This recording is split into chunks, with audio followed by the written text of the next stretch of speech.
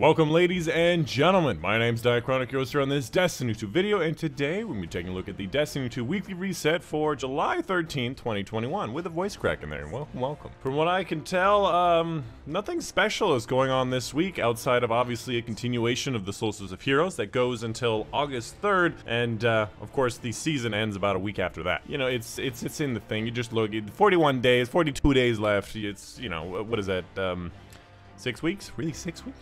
Wow, okay, it's a lot more weeks than I thought it was gonna be. And I'm sure you guys have noticed that there's really not that much to do in Destiny 2. I honestly did not play that much, which is why I haven't gotten that much progress on the Solstice of Heroes stuff, but it is a lot faster than it has been in previous years, or so I'm told. I have not reached the higher levels on all my characters, but I know a lot of you guys are probably wondering, what the heck do we do? And honestly, don't burn yourself out. You might as well go play some other games and wait for some of the content that you like to see. This is the last DLC before a major expansion, the Witch Queen thing, so it's okay. This is what happens every year. Which is probably not what I should be saying, considering that my livelihood depends on it, but you know, it's the honest truth, and we'll figure it out. Anyways, if you're looking for the regular weekly reset, first up for the Nightfall, we have the Inverted Spire. The Inverted Spire is that original base game beta mission, which is also kind of short, so you're definitely going to need Legend. I don't think you can go lower than that, but obviously there are champions and a decent amount of them. But this is very quick, and the, you know, the Grandmaster version is also fairly doable.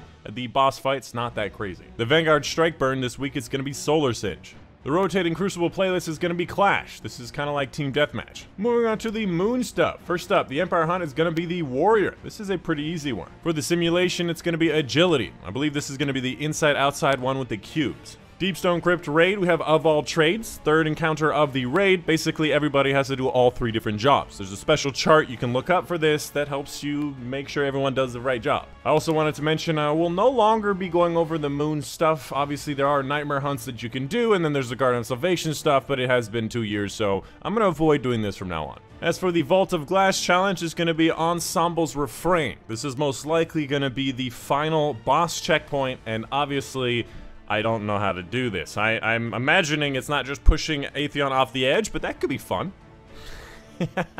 Moving on to the seasonal again, I did play a lot last week. The seasonal challenges for week 10, we have only 4 new ones. Alright, so I took a look at them. First one is going to be a bunch of melee grenade or super kills, very much Solstice weary. This one is defeating combatants in Override while wearing the Season of Splicer armor and bonuses with motes. This one is going to be explosive weapon kills anywhere, rocket launchers and grenade launchers. And finally, gambit matches with certain subclasses, which is only 6 gambit matches, but it's 7 too many in my opinion. Up next, let's take a look at Banshee's inventory. So I went ahead and looked at all of the different gunsmith options. First up, the sniper. Not a lot of great stuff here, although a lot of range, if that's something you really like. Lonesome, great roll on this particular weapon. Ricochet, rapid hit, kill clip, great roll, although I don't like this particular type, the precision frames. 7 Seraph EY7, not the best. I personally still am not a big fan of the precision frames, but if you like Sayura's Wrath, this is a pretty good PvE roll.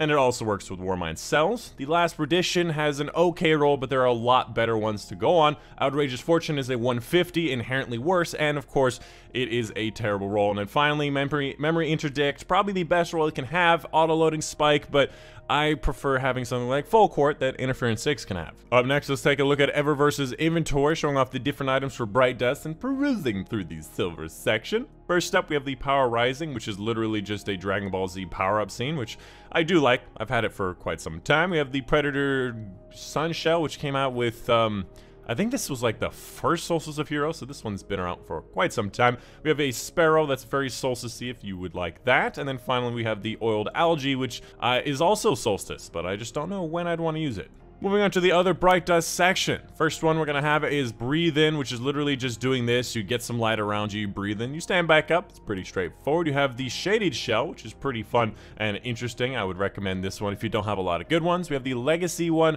which is a boat, but the exhaust is blue.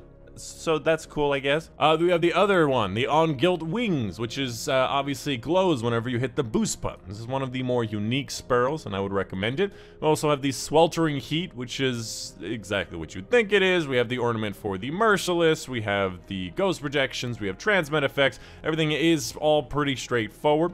Beyond that, we have the Grand Luster, which is very close to, you know, the original Leviathan shader. We have the Golden Age Wine.